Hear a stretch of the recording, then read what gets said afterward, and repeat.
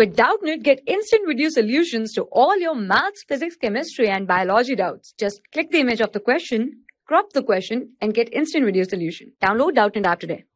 Hello everyone, in this question is given that if E and F are independent event, okay, then which of the following are also independent? Okay, 4 options are given, we need to check each and every option. Okay, it is given that E and F are independent event. So how we can say E and F are independent event? If probability of E intersection F, okay, it is equals to probability of E multiplied with probability of F. Okay, if this condition is there, so we can say that these are independent event here. Okay, now we need to check each and every option here. Okay, first option we have got here E and means this symbol, okay, F. Okay, we need to check whether this is independent event or not.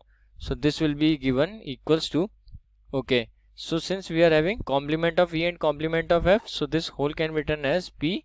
Okay, E in place of intersection I'll write union F and whole complement. Okay, because if I'll remove this complement, so it will be E complement, intersection will be there in place of union and F complement. Okay, now solve this further. So whole complement, it will be given by 1 minus that value, so P E union F. Okay, now we know that formula of E union F, it will be equals to 1 minus, okay, it will be PE plus PF, okay, minus P intersection F. We know this formula.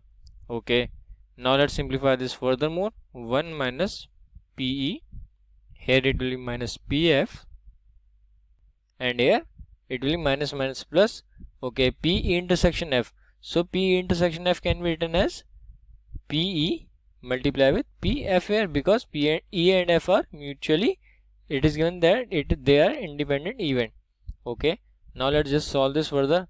Okay, so if I'll take something common from here, so what I can get 1 minus PE, okay, 1 minus PE, and other factor will be 1 minus PF here. Okay, these will be the two factor which will be formed here. Okay, so let's simplify this further. 1 minus PE, okay, it is separated from 1, so it means probability of E complement. Okay, in product I am having similarly probability of F complement, and this side what we are having E complement intersection F complement.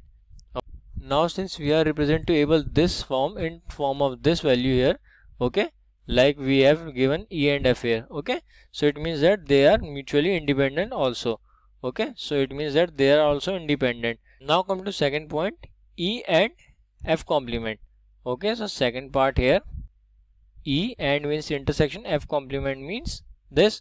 So let's write this value here.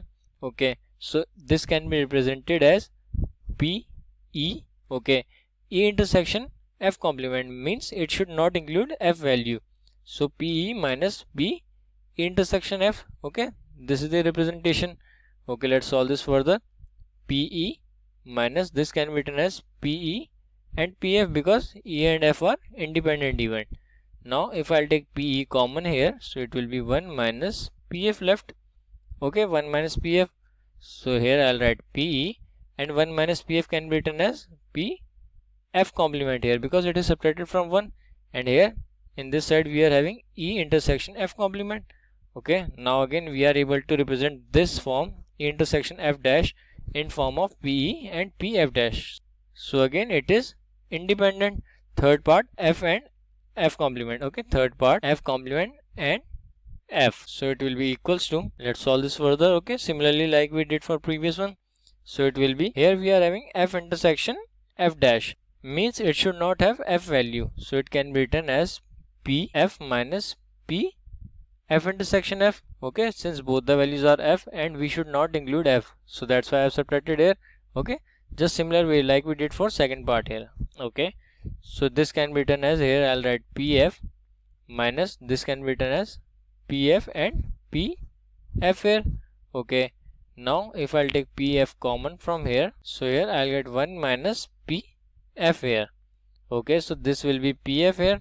Okay, and 1 minus PF is PF complement, and this side what we are having PF complement intersection. So again this can be represented like this, so it means that it is also independent event, and fourth is none of these, so it means that all the three are independent event here. Thank you.